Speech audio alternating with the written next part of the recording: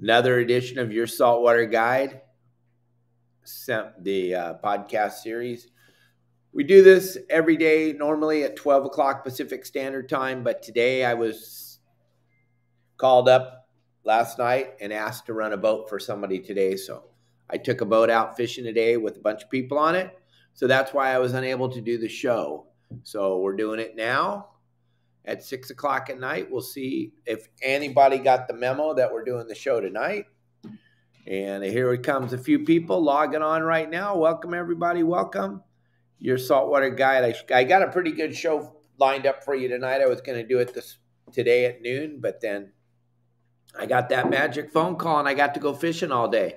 And it was fun fishing down here today. We're down in Cabo San Lucas, as you all know, and we were out fishing today for Sierra mackerel.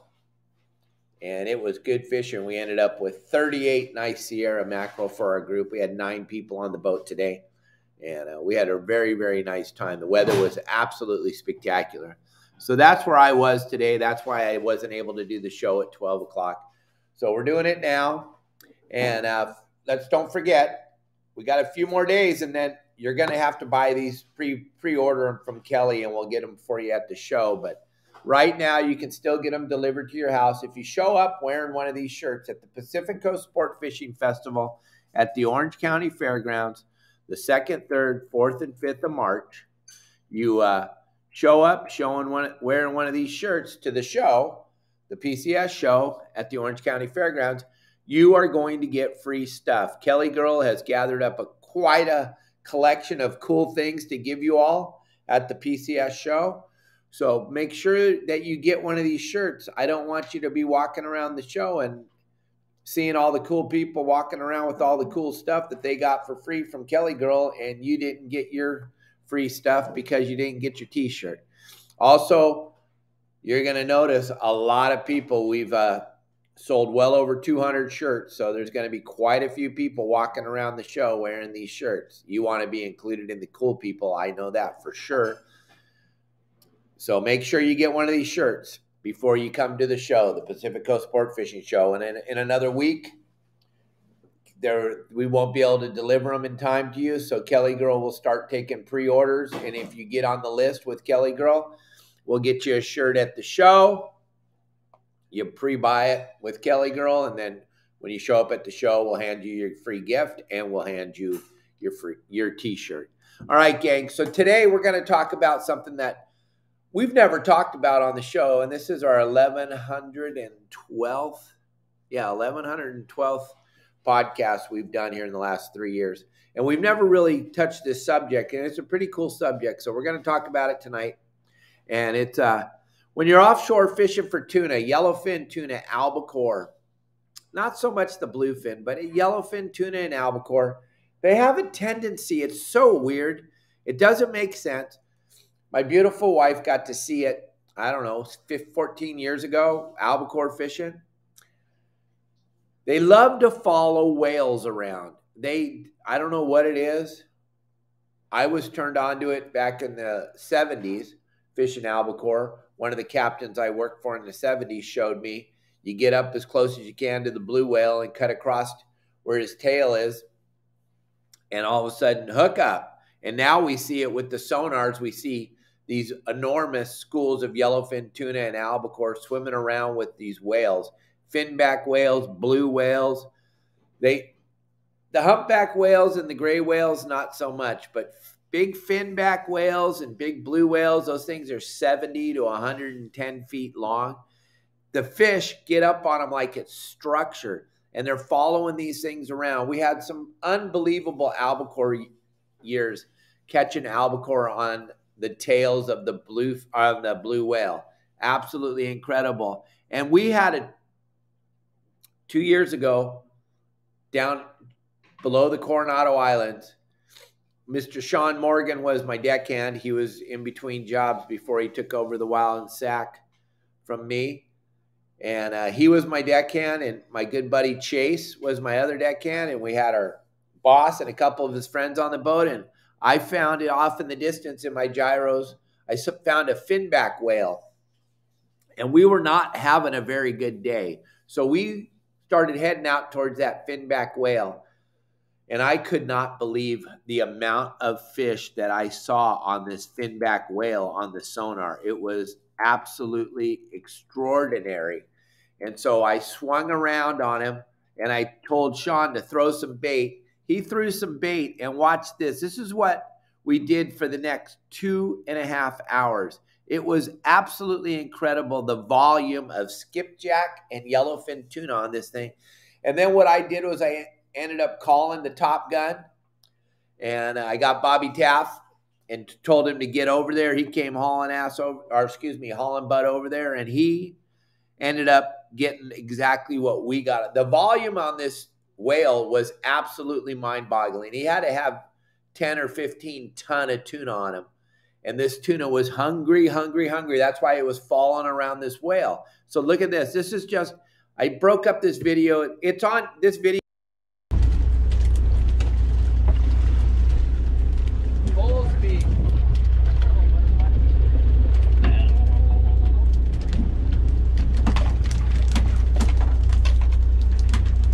Put the tip down and wind. Messy. You got a bite? Yeah, no, I'm fine. Okay. Big one. Let me in there. Big one.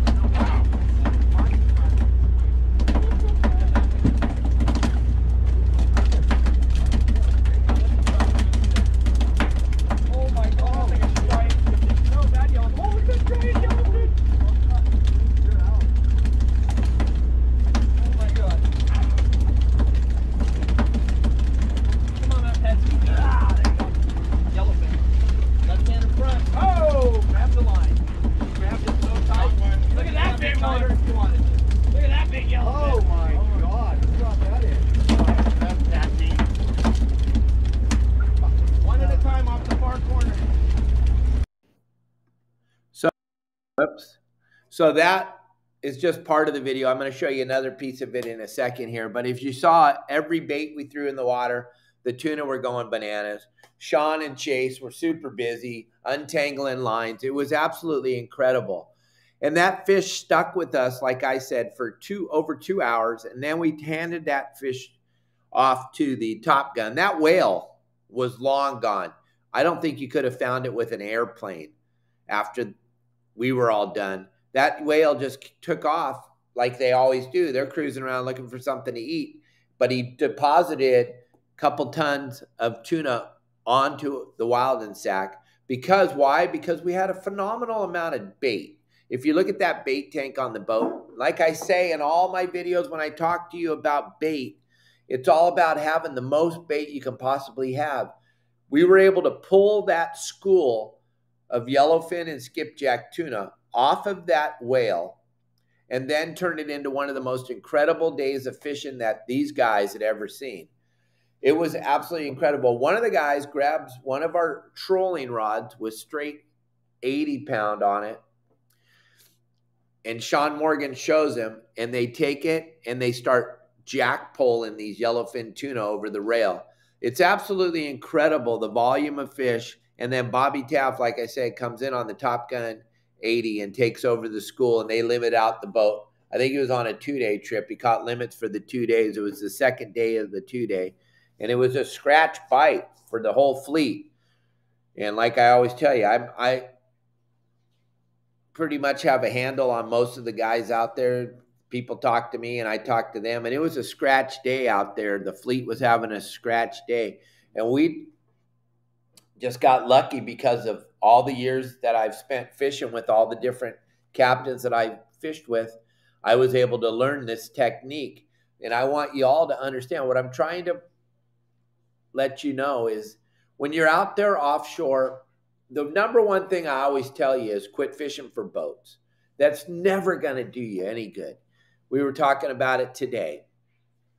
I made a little video today because one of my good buddies called me on the radio and told me, hey, you got to get in this little niche right here. It's full speed Sierra mackerel. And I came over there, and the two of us were just having the time of our lives catching Sierra's full speed. And then if you watch the video, I'll post it in a couple of days.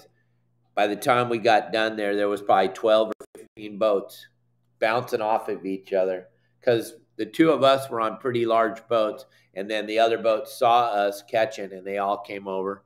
And this was one of those unique situations where the school was so big we were able to all catch all the Sierra we wanted.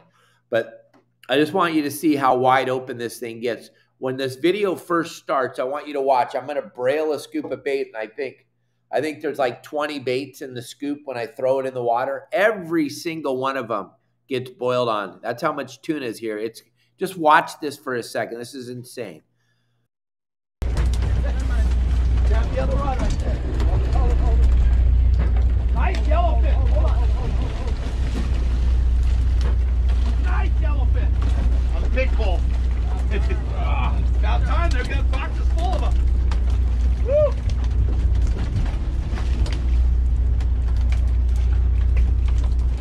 Look at them, every bait. This was on a whale, Steve. This was on a big finback. Guys, there's every bait on the corner. Here, Steve, you drop it in. Here, come on. Help them out over there. Help them out. Yeah. Go, Sean. Get a bait. Here. Oh, look at the yellowfin. Hold on, we'll just get the hook out. You gotta go through and get the hook.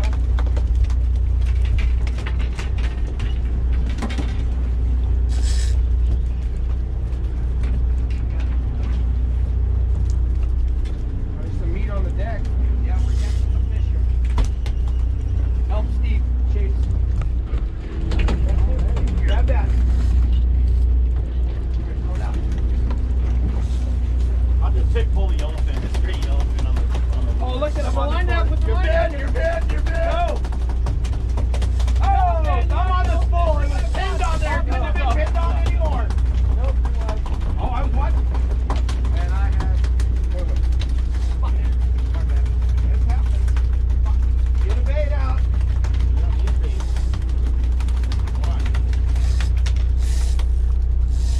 Oh, back skippy. Oh my God, you see that fucking giant one? That's yellowfin.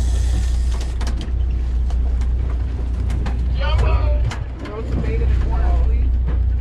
Which corner? Right there. Somebody throw bait. I got it. Throw some bait. We got it. Everything's gonna be okay. I got it.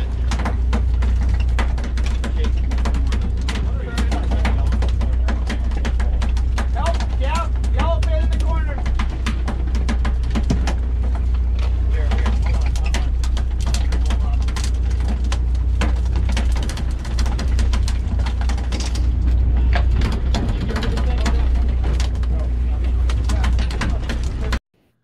So you see that fish that guy just landed? Sean was using the trolling rods with straight 80-pound. It was absolutely the most incredible bite that these guys had ever seen. Sean and I have seen this many, many times, but I was lucky enough to have the GoPro with us on that trip. And we got some incredible footage. You can see the whole video over on our YouTube channel at Your Saltwater Guide on YouTube, and just type in limits of yellowfin. And you'll see that. Then there's also another part of it where the guy that caught that fish just now, or no, the guy that we're yelling at because he put his thumb on the spool and broke that fish off right away, he takes one of our trolling rods, and we work with him a little bit and teach him how to do it, because this fight went on and on and on, like I said, and there was only 3 people and then 3 crew members. So we taught this guy how to catch him with that trolling rod. We hammered the drag down as tight as we could because they weren't big enough to break off 80-pound. And then we taught the guy how to catch him, and he caught 5 yellowfin in a row. In less than 5 minutes, he caught 5 yellowfin in a row. It was pretty incredible. He caught his limit in a minute, and I made a really cool video. And if you go to the YouTube channel, you can see that.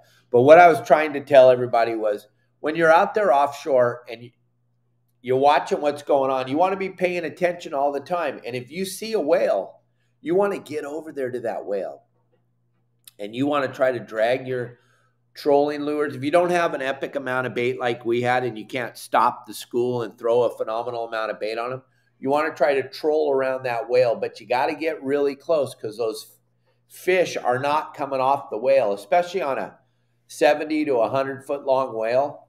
those fish are swimming right underneath them. And why are they cruising around with that whale, that finback or that blue whale? Because they know that the whale is way smarter than they are, and the whale has sonar, and it's going to find them something to eat. So they're cruising with the whale, waiting for the whale to find them some food. What happened on our trip? Well, we just happened to have all the food in our bait tank, and we were able to feed those fish.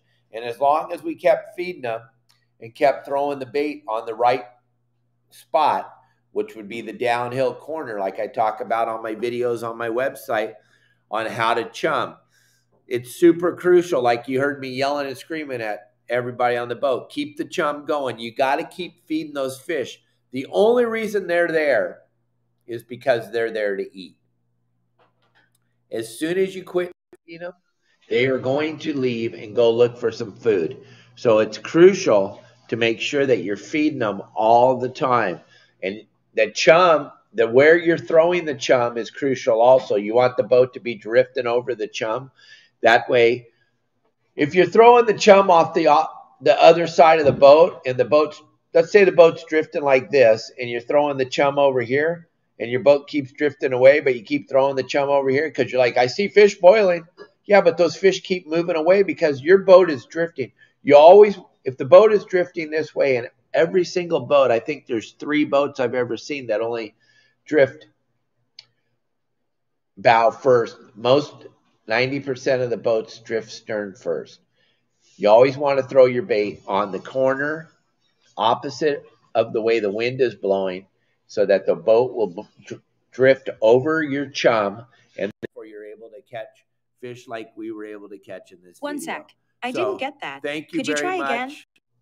for watching this. I hope you enjoyed that video. Those of you on Spotify and Apple Podcasts, you go watch this thing again when you get home from your drive and check out the cool videos. I mean, it's pretty spectacular to watch the volume of fish swim around under the boat. When you're watching the guys flick their baits out there, if you pay close attention and you look real close, you're going to see yellowfin tuna and skipjack coming up underneath the bait. They're not actually getting it, but you're seeing the flashes. Boom, boom. There's so much fish under the boat. And then you saw me throw that handful of bait out there. 20 fish jumped out of the water to eat it.